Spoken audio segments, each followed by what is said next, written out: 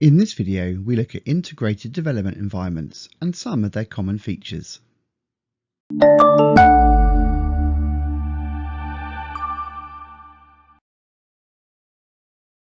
Let's look at some of the common available tools in an IDE available for writing Python programs called IDLE.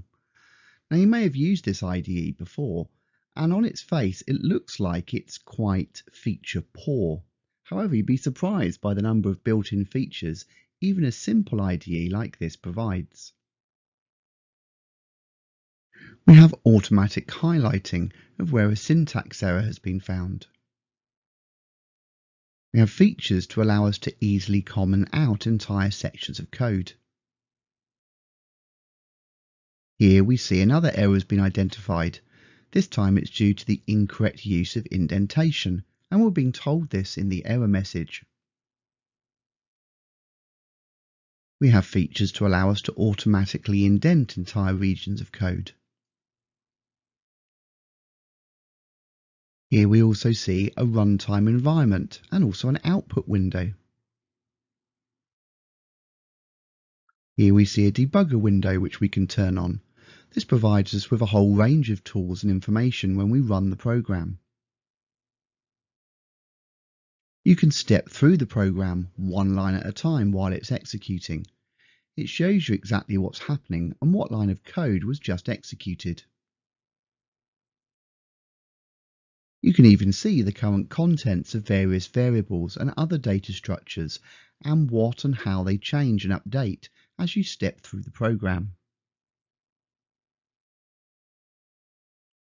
Here we see the ability to change the font type and the font size used by the IDE, although I'm not suggesting what we've got here is obviously ideal. The IDE also provides you with the ability to change or customize how the code is being highlighted. So even with a simple IDE such as IDLE, we can see now that there's a range of tools which are being provided.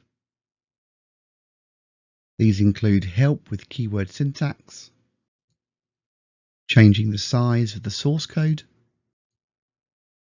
colored keywords in the source code,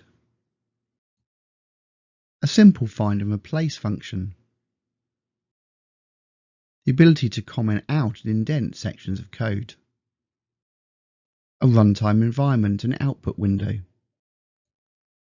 a selection of debugging tools, the ability to step through code line by line as it executes, and the ability to trace the value of variables. Now, there are much more feature-rich IDEs out there. One you may be familiar with is Visual Studios, which can be used to program a large number of high-level languages. This is developed by Microsoft.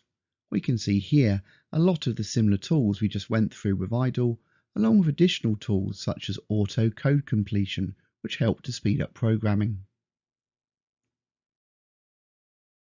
That's everything you need to know for the exam.